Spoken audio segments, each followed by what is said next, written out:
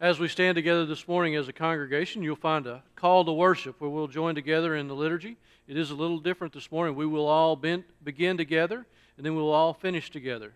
It's found in your bulletin and it's also on the screen. God of tradition and new beginnings, create in each of our hearts thanksgiving and desire. Thanksgiving for faith that has nurtured us through generations. Thanksgiving for people who have shaped and molded us. Thanksgiving for the stories of faith passed down over the ages.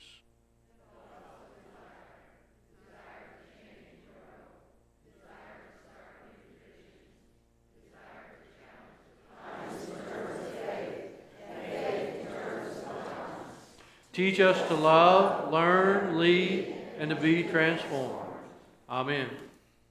Good. And all the time.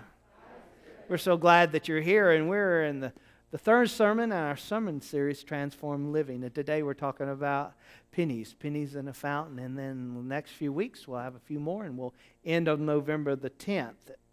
But we're grateful that you've joined us in worship. We're excited that you're here, and we have opportunity to greet you. And I need all of you to help me. Will you greet those around you? There's somebody here that you've never met. Make sure that you meet everyone that you're able to and get to know new people. We're glad that you're here. Thank you for joining us today.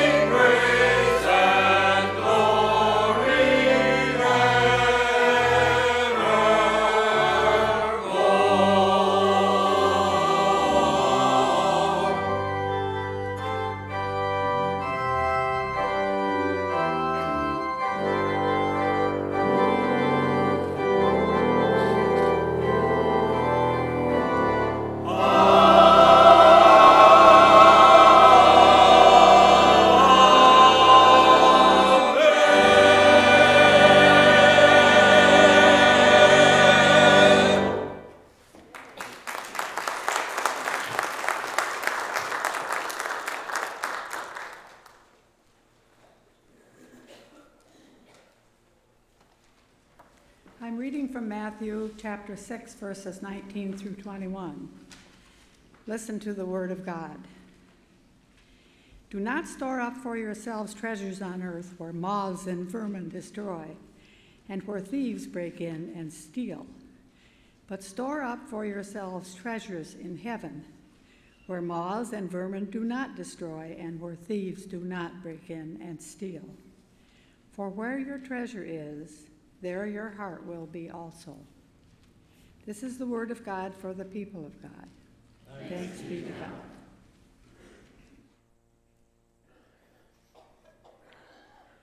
Thank you, Charlene. I'd like to invite our ushers to come forward now for a time of tithes and offerings.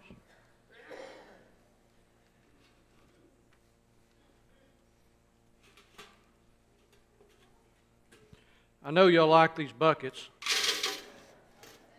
I hear you rattling them every Sunday. It is a joy to give, and I pray that we enjoy this time as we listen to the chancel bells as they're accompanied by Leah Tingblad on the piano. But celebrate, rattle the buckets, and then quiet down as we listen to the bells. But enjoy this time of giving because God has given us so much. We should enjoy what we're able to give back because the blessings that we receive from God will continue on no matter what we give away. Amen. There you go.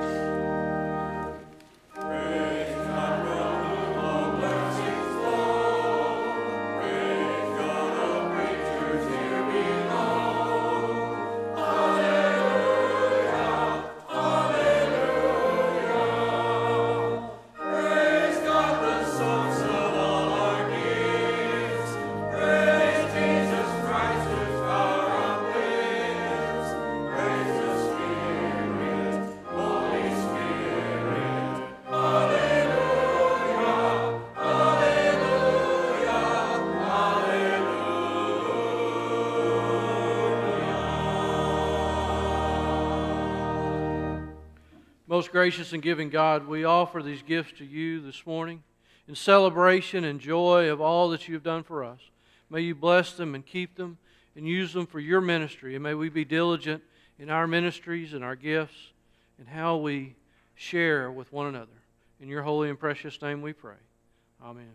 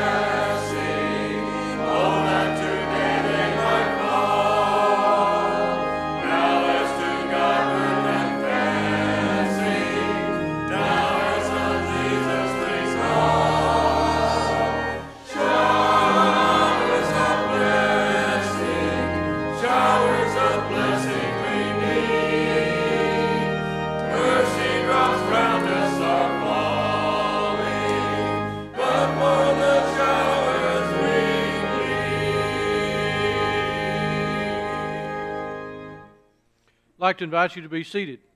Unless your name's Bobby, then you can come on up here. Bobby, you coming? I've got to steal some of my change back from the offering.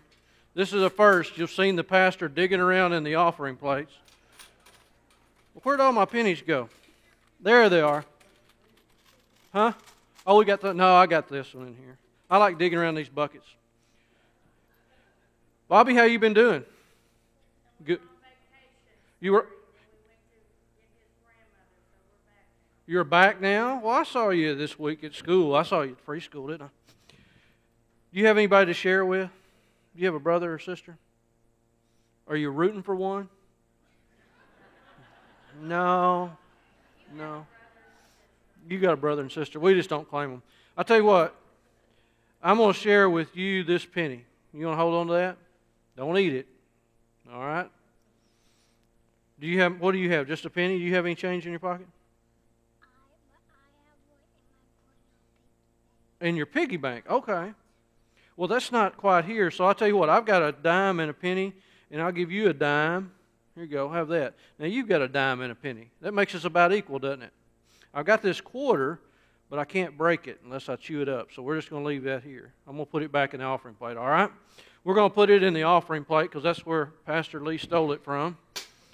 But we're going to keep our dime and our penny. Do you know what sharing means to God at times? It means a tithe. You ever heard that word, a tithe? No. There's a lot of people here who hadn't heard it either. But A tithe was originally the Hebrew people way back in time. See, God instructed them to give 10% to it wasn't the church then, it was the temple or the synagogue, but to give that 10%, and it was to support the temple and all that was going on, but it was also to take care of the people that couldn't do, other things. They couldn't work, the orphans and the widows, and people, when there was bad things happen, they'd take care of it with that 10%. So they brought that 10% of the first fruits of everything they had. They brought grapes and olives and wheat and everything they had, the first 10%, they bring it in, and they'd store it at the temple so they could give it out to folks that needed it. That makes sense, doesn't it? Yeah. Bobby's nodding if you can't see it. Well, that's why I gave you some of mine. I gave you half of mine. I had 22 cents. So now we've got 11 cents each. But that's what I like to call sharing. And as you guys, usually have 2 or 3 of you up here, but as we learn to tithe, what I want you to do is look at some of that change you might have, or if mom and dad give you some money, and you just look at 10%. A dime is a good one because that's how many dimes go in a dollar. They match. That's right. How many dimes go in a dollar, Bobby? I know y'all do percentages at preschool. Say 10%. Say 10%. He said 10%. All right. 10 dimes in a dollar. That's right. They teach them a lot here at our preschool. But anyway, this dime that represents that 10% for us. So I want you to keep that dime and keep that penny. Don't eat it. All right? Don't eat it. There's a fountain out there. You can put it in as you go out, or you can take that home and put it in your piggy bank, because we want to share with you. Our church wants to share with all the kids here in our congregation the mission and ministry of this church, and you share with that with us. All right? All right. You want to pray with me, Bobby? Ready? So thank you, God, for sharing all that you have with all of us, so that we can give back to those who have very little or even none. Amen. Thanks, Bobby.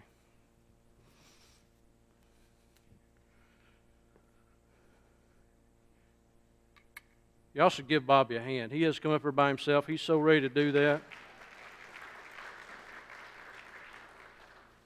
Could y'all hear him praying with me a little bit? Yeah, that's good. Our celebrations, our cares, our concerns this week, as always, are on this slim insert in your bulletin. We have several things I'd like to mention and others that we want to make clear of.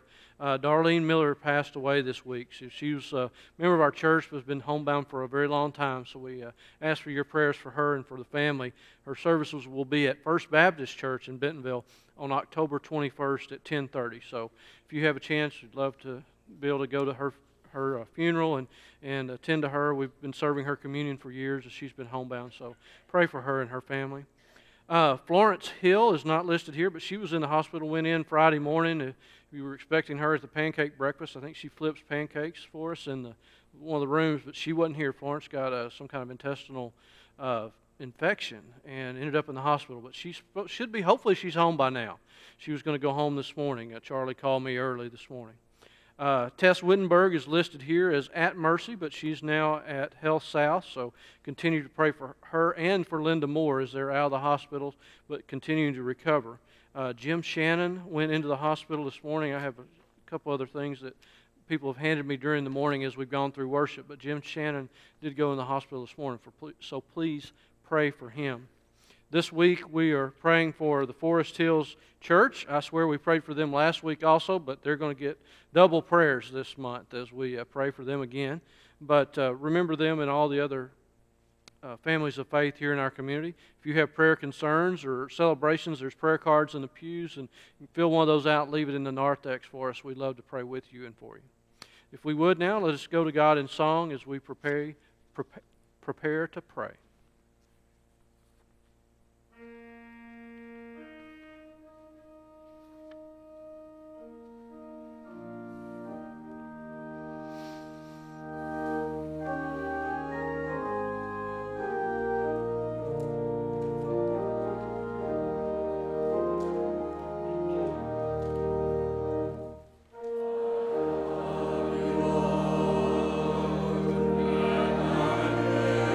Oh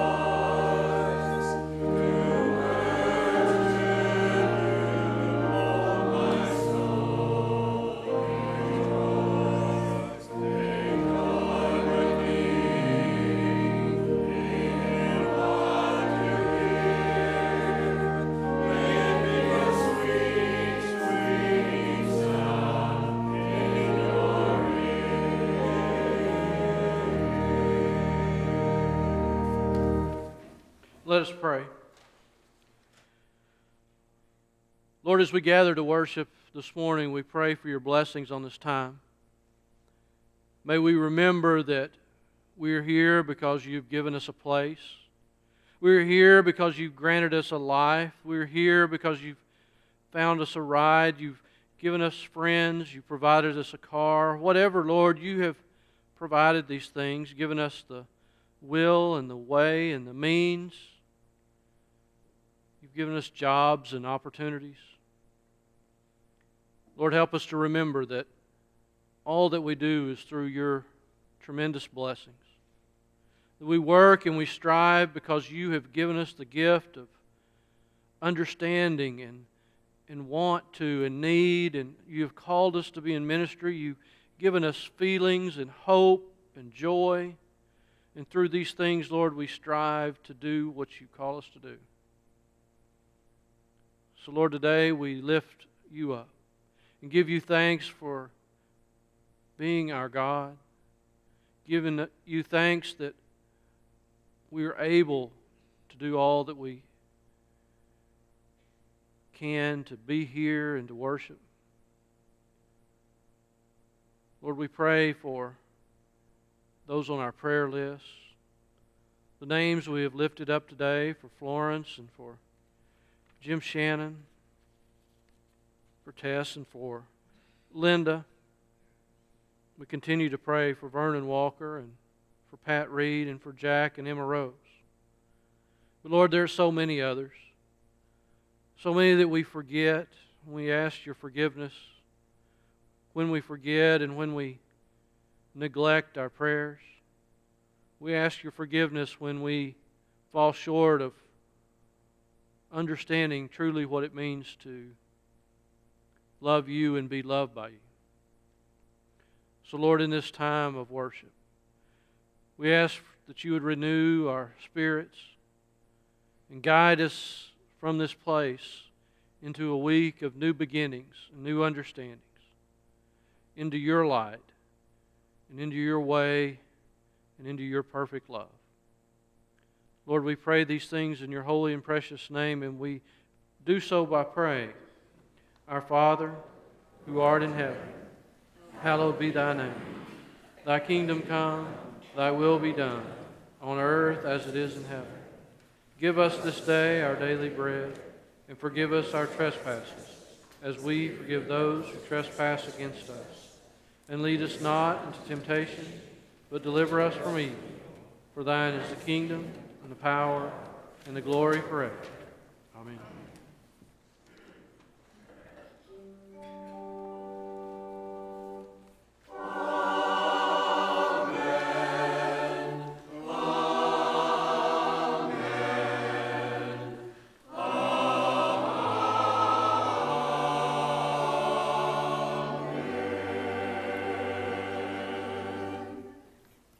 Well, we've come into a time that you get to have an opportunity to receive a gift. And the ushers are coming forward, and they are going to present you a gift. Bobby got a gift, right? I want you to know I didn't steal these gifts out of the offering plate, like Pastor Lee.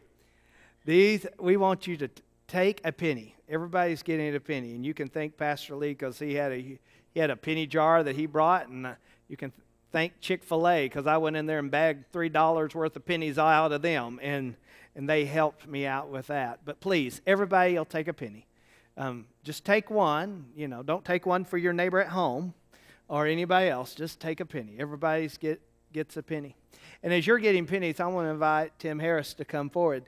Tim is a co-chair with Mary Ann Johnson for our Transform Living Stewardship emphasis, and Tim is going to introduce a video from one of our new church members. It's a young lady who she and her family, her husband and 2 children, become of our church family, and we're so excited to introduce her to you.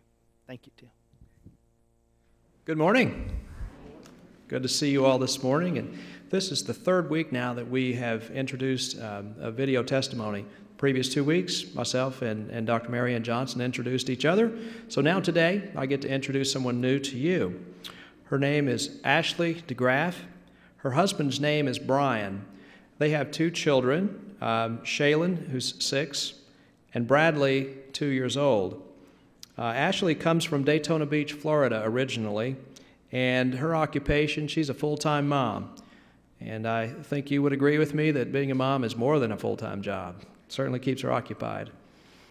She's been attending here at First United Methodist Church now for 6 months, and she serves in ministry here, in children's ministry, as well as now she's into some missions work. So please join me as we listen to a few of the thoughts that Ashley is going to share with us.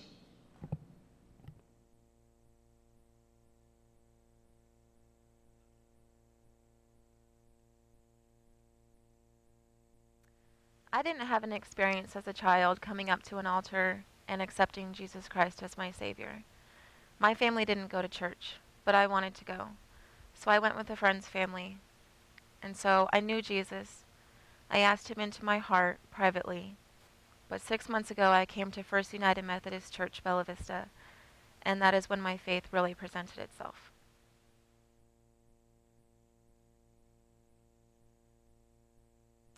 I would describe my relationship with Jesus Christ as very personal and very meaningful. It is certainly a lot better than it has ever been before, but I believe that there is always room for improvement and that we should always be striving to be closer to God.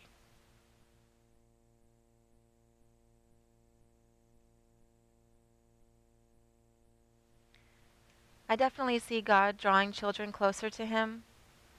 I see Him creating knowledge of Christ in the minds of our children. I see Him making people more concerned about the number of people who don't know Jesus Christ, and as a result, that concern is turning into an action.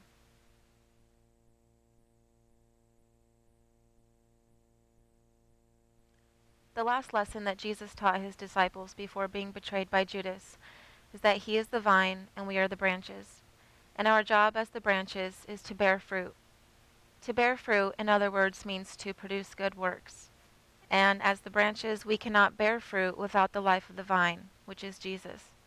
So I believe that God expects us as believers, and as the church in whole, to turn everyone into believers through Jesus and through good works.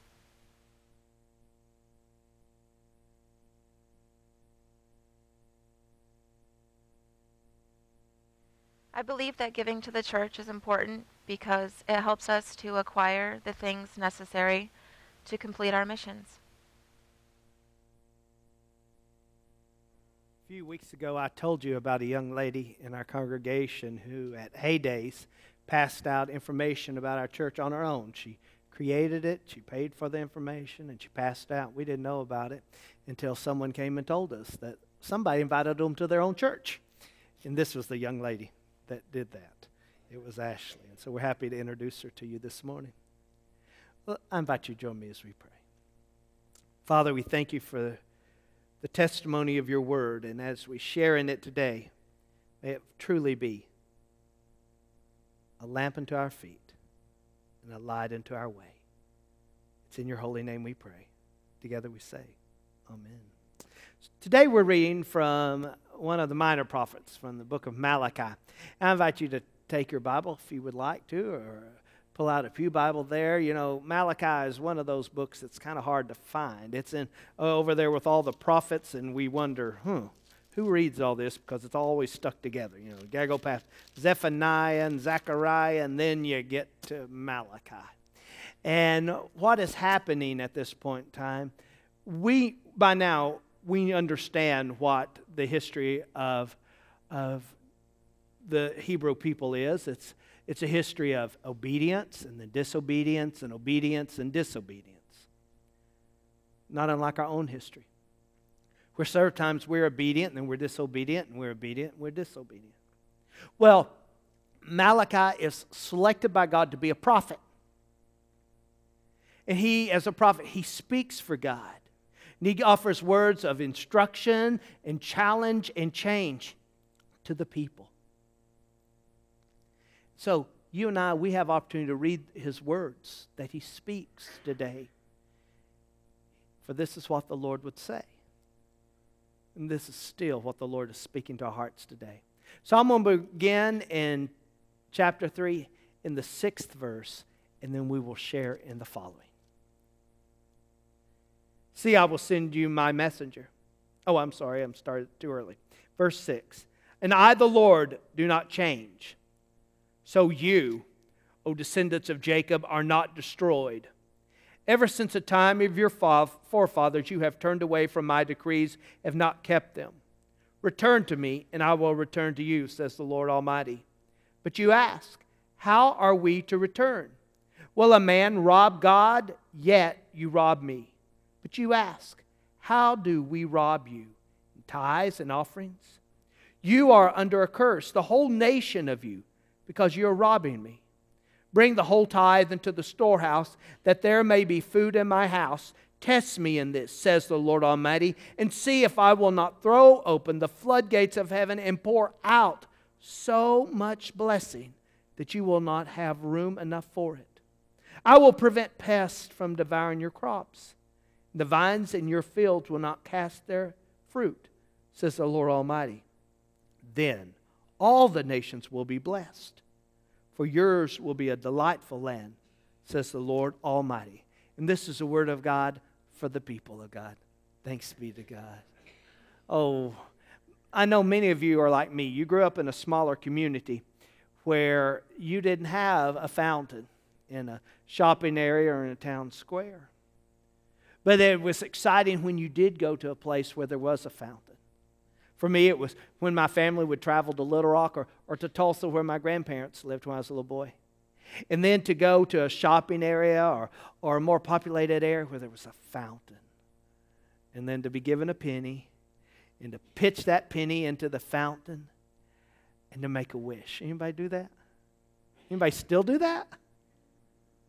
It's fun. You know what my wish normally was? It may have been your same wish. It was, I wish I could have all the money in the fountain, right? You look there and there would be all those copper pennies and dimes and nickels. And you get excited when you looked and you could find the quarter. And then, all that free money is just laying there doing nothing except playing in the water. It could do so much more in my pocket. That's how we think. Money could do so much more in my pocket. We don't want to give it away. And so that's where we are in the Hebrew history. The inhabitants of Jerusalem, they're thinking, I'm just going to keep it all for me. Why does God need it? And why am I going to give it away?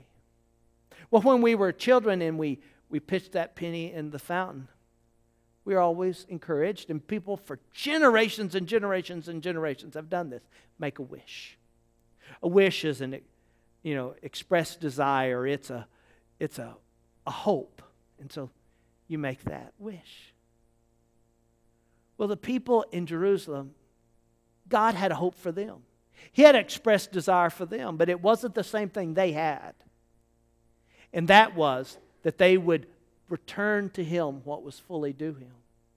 That they would tithe, that they would be found, and they would understand their role in giving, and that they would give in obedience. And so, God's instruction to them is, bring the whole tithe into the storehouse so that there may be food in my house. Test me in this, says the Lord Almighty, and see if I will not throw open the floodgates of heaven and pour out so much blessing that you will not have room enough. And that was a word that was given to them. They were asked, why were they robbing God? Why would they cheat God? The words of the prophet were spoken. And they fell on ears that were disobedient, and those words helped them to become obedient. And they had to understand that they had to change their willful obedience into a lifestyle of obedience. And so God spoke to them about this. And He called it to their attention that all they were doing was cheating Him. See, our sole motivation for giving, for tithing, it's not about a building or about a tax record. Our sole motivation is all about honoring God.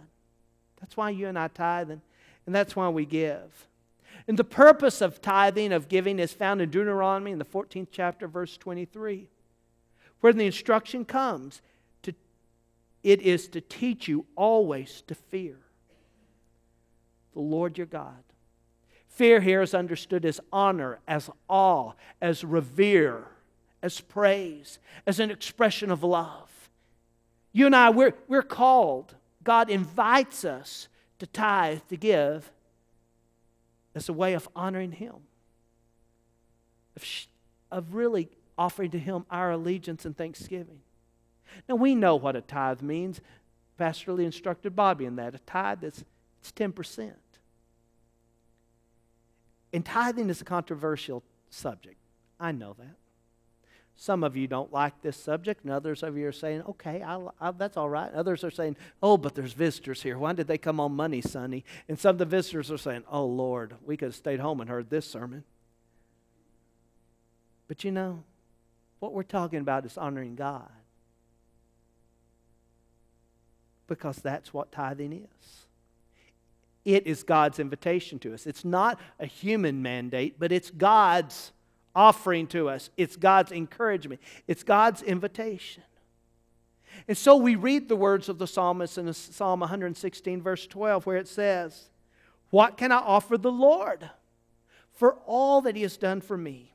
But yet, in Deuteronomy, in the 16th chapter, and verse 17, the answer is given. All must give as they are able, according to the blessings given to them by the Lord your God. So what can you and I do? What can we offer to God to give Him thanks and praise for all that He's done? And that is to honor Him with the tithe and with our giving. Thornton Wilder said in the play, and it was spoken in the words, Hello, Dolly, that money is like manure. It's not worth a thing unless it's spread around encouraging young things to grow. And that's what our tithe does. It encourages lives like Ashley's to be transformed. This is the first time since she was a child she's been a part of a church, and that she's demonstrated her faith in Christ. It enables lives to be changed and transformed.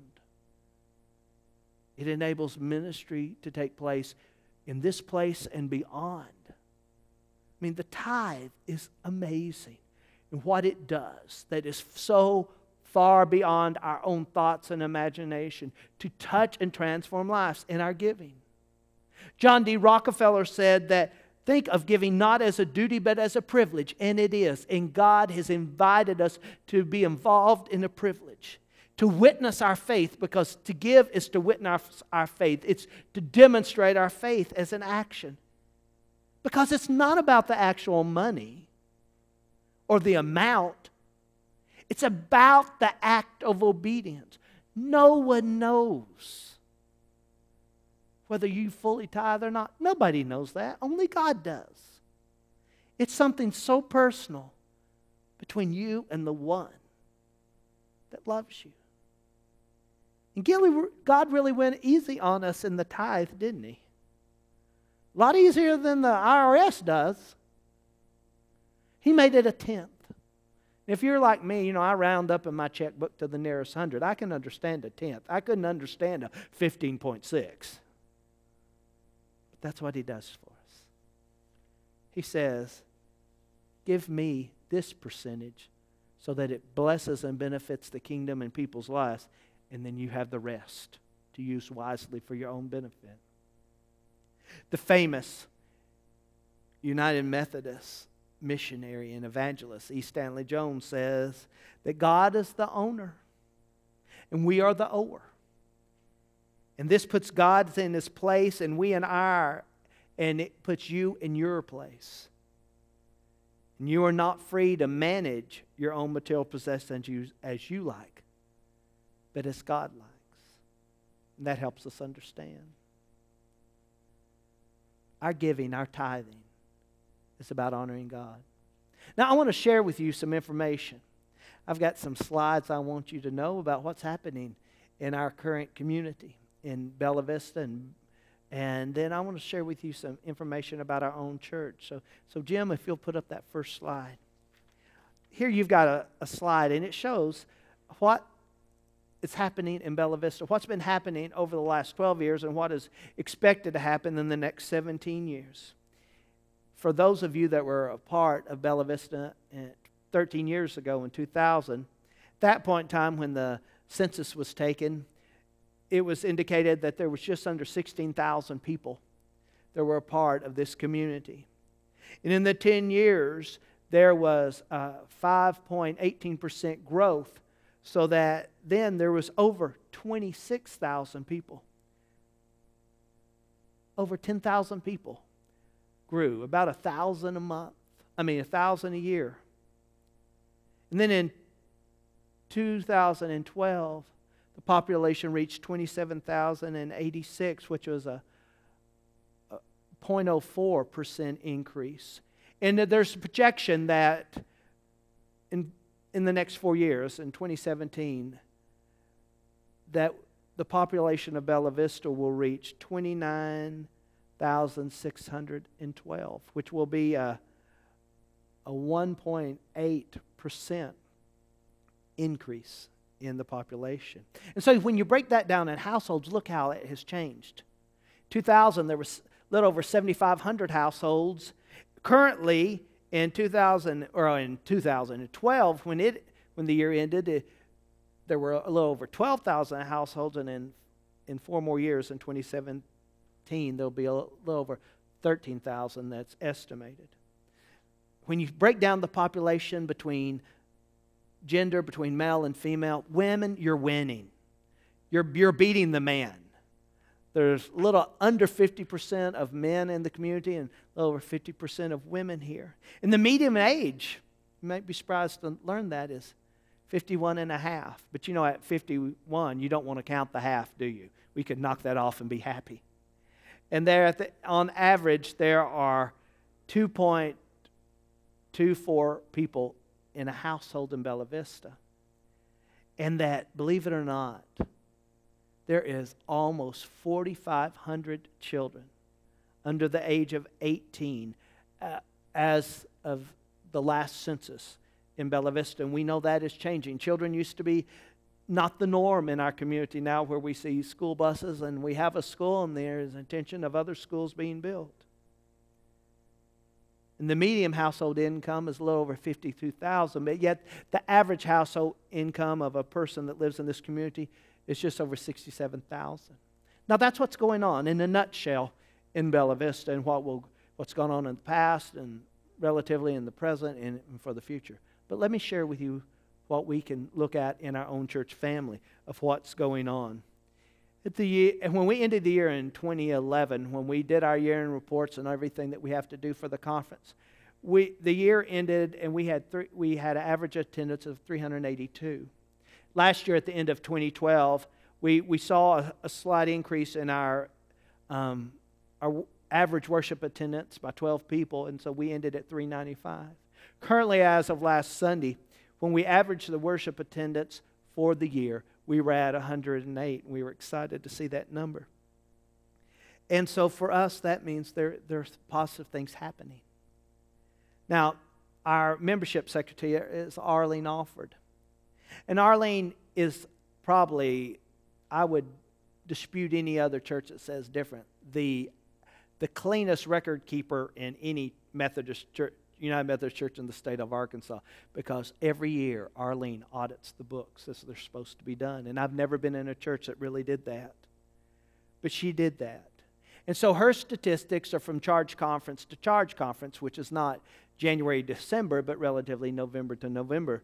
And so she has discovered that we are 3 up over last year in charge conference in our losses and our gains. We've gained 65 persons that become a part of our church family, whereas the last year we had gained 52. But for the first time in several years, we've had more of a gain than a loss by 3 when we turn in our charge conference form this year. And faith, and we're grateful to have people come and visit our congregation.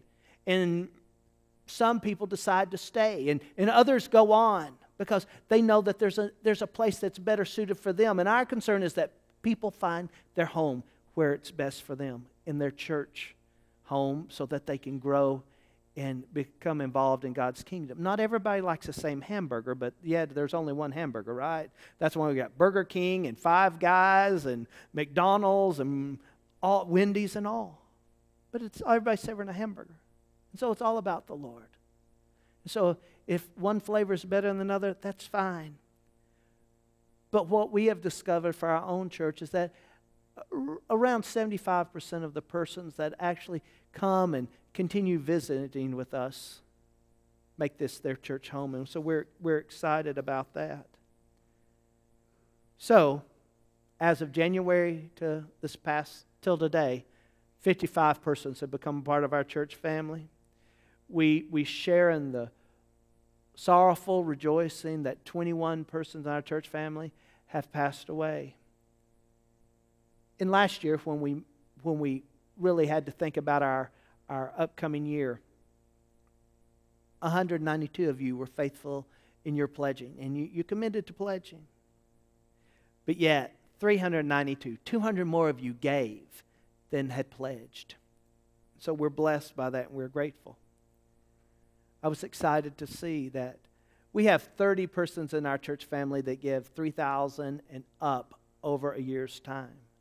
And out of those 34 of those persons that give are your own staff members that are faithful in their tithe and give sacrificially for the Lord. So this coming week, you're going to receive something in the mail. You're going to receive something that looks like this. And you've gotten them before if you've been a part of the church. This is your Transformed Living, Every Member in Ministry catalog. And in this catalog, you will find opportunities for you to become involved in ministry. And maybe there's new ministries that you would prefer to be involved in, or the ones that you were involved in last year. Or maybe you weren't involved in a ministry, anything, and this year you want to get involved. Or maybe you're happy with what you're doing and you want to commit in that ministry. Because some of you are so happy and you're so content in what you're doing and you do it excellently. And so we encourage you to stay. We have people that are involved in shoebox ministry. And shoebox ministry is touching and helping transform lives by meeting needs. And I want you to know that at the end of August, there were 1,800 shoeboxes that had already been given out to persons that were in need with items that would help them and benefit them in their life. And that was because there's so many people that are involved in that ministry and are grateful and faithful. So we ask you, when you get this in the mail, to take out and look at it. Next week, we're going to have a ministry showcase. It'll be downstairs on the first floor, as Jan shared with you. Breakfast will be served in one area, and you can tour downstairs because there are some exciting things happening downstairs. What used to be the shoebox ministry room has been transformed. And it's now the new youth room, and shoebox ministry is located in a new room that's actually downstairs under the sanctuary. And you will not believe of what that room looks like now. It used to be an unfinished room. Well, it's finished out, and it's amazing. And that's because there's people that have been faithful in volunteering in ministry to make that happen. So we're grateful. But also in this, you will receive a card. And it is a Transform Living Estimate of Giving card for 2014. And we're asking you to really consider the tithe and honoring God in that way. And if you've never been a tither, to even consider doing what Malachi says here, is test and see. The Lord won't throw open the floodgates of heaven. And maybe you'll commit to tithing for 3 months or 6 months or 9 months and to see if God will not honor that in a way that is beyond your own comprehension. Now, our children will all receive their own promise cards, and the youth will receive an estimate of giving, in which we invite them to learn of the responsibility and the privilege of giving to the Lord, and they'll receive that in their own classrooms and in youth meetings and all. But that's what we've got going on. Next week, we'll have a ministry fair. We want you to be a part of that. Come and have breakfast with us. And then on the second Sunday of November, on that Sunday, you'll be invited to bring your information that you've filled out, you've prayerfully considered, and present it here to the Lord. And collectively, we will pray for all of this. I'm going to close with 2 little things. And the first is a story. It's a personal story, and some of you have heard me tell this story before. In 2009, I was reappointed from a church where I was serving in Rogers to go back to Central Arkansas, which was home. And that was a decision on my own. I really wanted to go back and be closer to grandparents that were in failing health, and things were changing in my family's life down closer to home, and I wanted to be there. But yet, I had a home here, and that was a difficult day and time here in our nation. Homes were more under foreclosure than they were being bought and sold. And I had bought my home in 2004 at the high in Benton County, and then I'm trying to get rid of it in the worst possible time. And it didn't sell by the time I got ready to move. But yet I'd made an offer on a house contingent on a home inspection and on me selling my own home. And I was excited to have the house. It was close to First United Methodist Church in Conway in the historic district. It was the home of a former school teacher that had a school named after Sally Cone. And I could just imagine myself living in this house and in the work that needed to be done. And it was exciting to think about that. That year, annual conference, our yearly meeting of all United Methodist churches, was in Rogers at the Hammond Center. And I was in the church that was responsible for helping host that. And during conference, word came to me that my home inspection was done and that the house had some serious problems and concerns. And so I had to step away from the house a week before I was supposed to move. Even though I wasn't able to buy the house because I had not sold the house in Rogers, the owners were going to allow me to live in an upstairs garage apartment rent-free until I sold my home. By Sunday arrived, and I was supposed to move there the next Wednesday. I didn't know where I was going to live. And I certainly didn't have a lot of money to spend because I did not move with a salary increase, and I knew I was going to have new financial obligations there, but I had to maintain my obligations of my home in Rogers. And so I left on a Sunday afternoon on my way there to find a place. I thought, surely there's going to be this nice little doghouse in somebody's backyard that doesn't cost much money. Because I have this much money, and now I only have this much money for Conway. I got down there, and the next day, on Sunday, I scouted the papers and tried to find places, Sunday afternoon, evening, and then on Monday, I really worked hard, and I couldn't find anywhere I could afford because it's a town with 3 colleges in it. So I came back home to Rogers, and then on Tuesday, a group of people were helping me take a load of stuff out of my office, and not a lot of household belongings, but just extra stuff to Conway. And on the way there, a lady called I had not met her before, but she was a member of the church where I was going, and she was secretary of the president of Hendricks College, and she said, I hear you need a place. I think I can help you out. And it was a blessing because she found me housing in a place where some of the visiting professors would stay. And so for the next 5 weeks, I just slept on the floor in that apartment, but I had a roof and I had air conditioning, and it was all right. It was cost me $800. In that time, I found a place to live by a former landlord, because I had gone to school in Conway, and a house came available he had, and I said, I'll take it sight unseen, because I could not find a place to live. And the rent was going to be $600, and I was excited. So now I had a $600 a month rent, and then I had the expenses in Rogers, and I had all the things that go, lights, electricity, gas, all that. I'm thinking, how am I going to balance this? And then over time, one of my responsibilities by the conference to go in that church was to discover what this church's challenges were in its growth. And one of its challenges was it had no money. And it hadn't been really truthful with itself. So that resulted in me having to slash my salary, $10,000. I cut my own salary. But I also had to do away with persons' jobs and cut other people's salaries in order to allow us to make budget. So now, if you're getting it, I'm paying for 2 houses. I've got $10,000 less than I had when I started in this opportunity that God had given to me. I cut out everything extra in my life.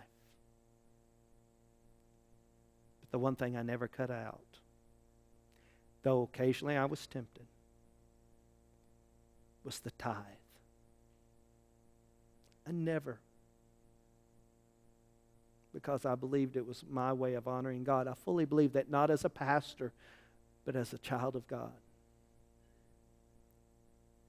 So every week when I wrote my check,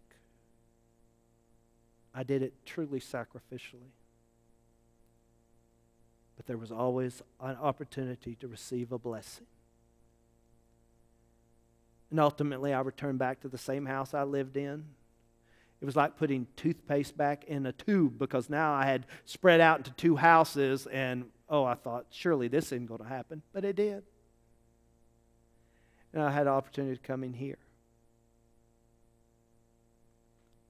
And so I tell you this story simply to say, don't think that God will not honor you in honoring Him, because God will. Now you've got a penny. And that penny has 2 purposes. For me, a penny is a reminder to trust in God, because it says clearly on there, in God we trust. So when I find a penny on the street or at the gas station, I pick up a penny, and yeah, it's a penny, and I love collecting pennies. But even more than that, it's a reminder to trust in God. So what I want to ask you to do is, when you leave the service today, don't take your penny home. Stop by our little fountain we have out here. Some of the people at the first service said, "What fountain?" I thought, it's been out there 3 weeks, and people have been running to the bathroom because they heard the water. But they hadn't heard it. But there's a fountain out there. And I want you to simply take that penny and pitch in that fountain. And pray. Pray for you, yourself, and your relationship with God. Pray for others. But pray for the church and for our witness and our role in God's kingdom and our ever-increasing opportunities to be a part of transforming lives. Father, we thank you that you are a God who is faithful and that you love us so dearly. Now bless us and be with us as we go forth from this moment. I pray for all of us, Lord, that in all that we do, we will honor you. It's in the saving, life-transforming name of your Son, our Lord and our Savior, Jesus Christ. And together we pray. Amen. Our closing hymn this morning is Rescue the Perishing. I believe it's 591. If I'm saying that right by memory. We're just going to sing the last verse. The first verse and the chorus of the song, that's all. If you feel led to become a part of this church family, you're invited to come on transfer of your membership from another church family to this church family. If you've never received Christ into your life and professed your faith in Him publicly, we would be honored to receive you on your profession of faith in Jesus Christ. If you'd like to be prayed with or for, we're here. But as you stand and as you sing this song, it's a song of invitation, but also it's a song of declared hope and of expressed desire that all will come to know the Lord. I invite you to stand and join in with us as we sing.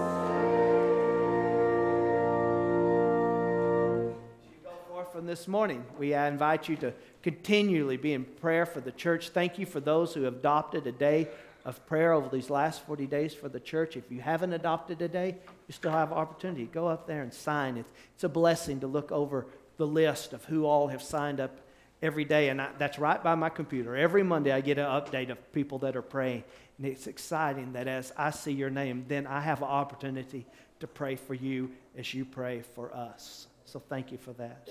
God is a God who's faithful. He's faithful in our past, He's faithful in our present, and He's faithful for our future. And you know, we're not supposed to simply come to church, but what are we supposed to do? We're supposed to be the church. God bless you. Have a great day.